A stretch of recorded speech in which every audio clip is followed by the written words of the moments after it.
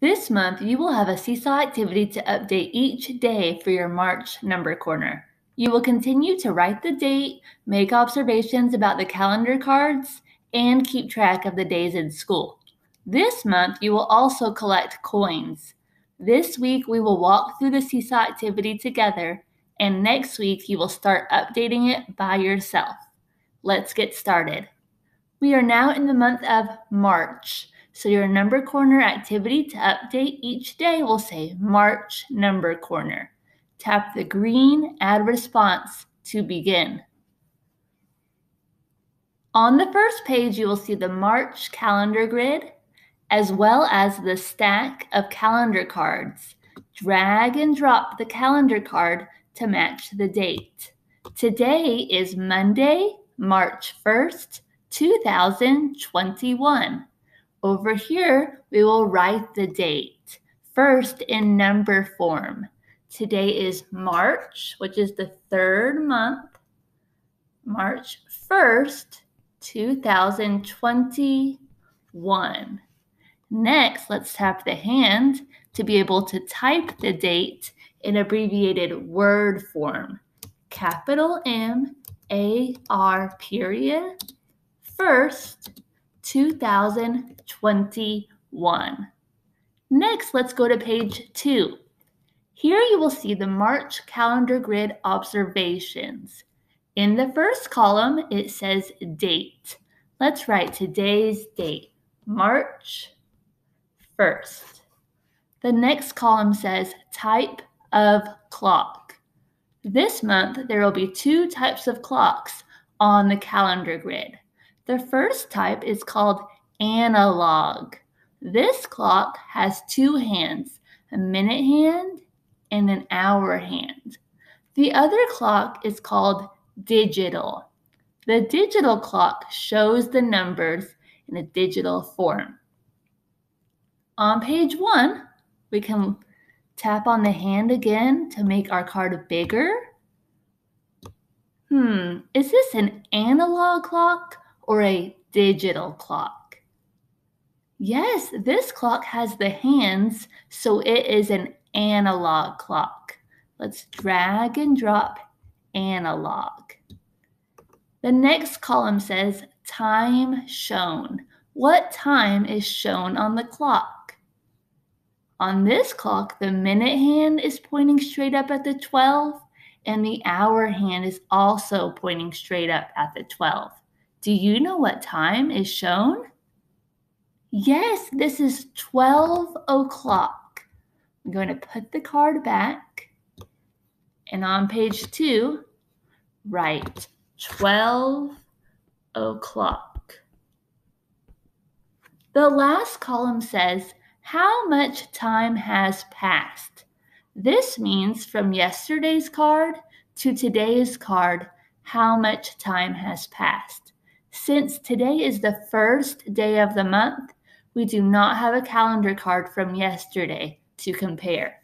So today we will skip this part and talk about it more tomorrow. Next, let's go to page 3. On page 3, you are continuing to keep track of how many days in school. Drag and drop the X to match the days in school.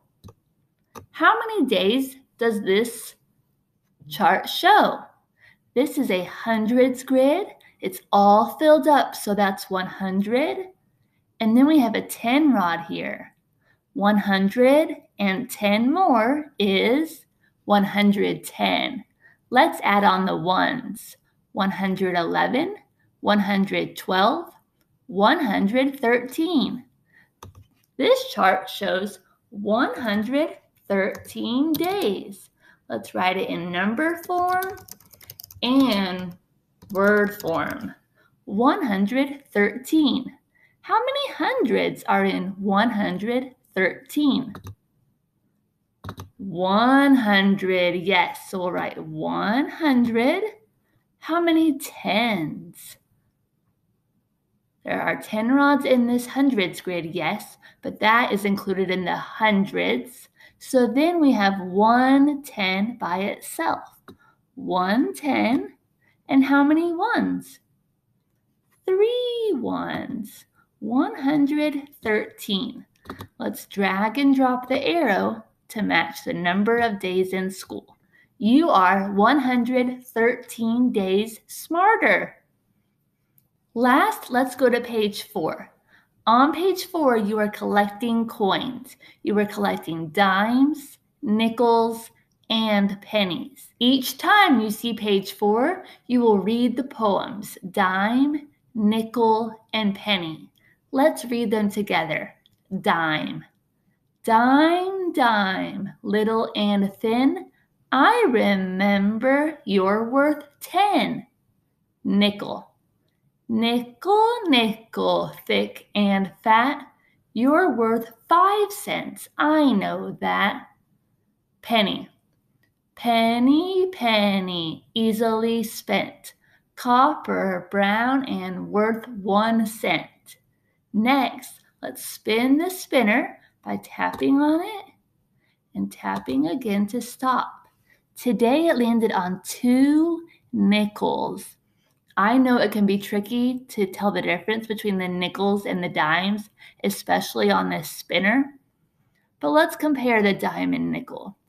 See how the nickel guy has more hair than the dime? The nickel is also bigger. The man on the nickel is also wearing a collared shirt.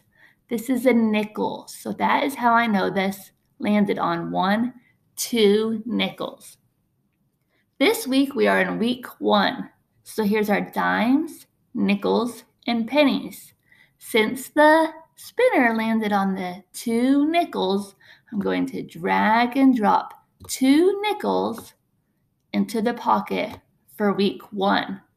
Over here, dimes, nickels, and pennies data collection graph. Here it shows dimes, nickels, and pennies.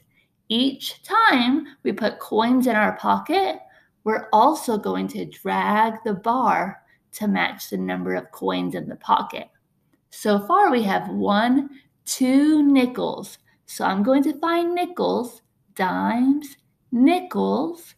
I'm going to tap on this gray bar and drag this white dot till it fills up 2 boxes, because 2 boxes equals 2 coins, and this is for nickels.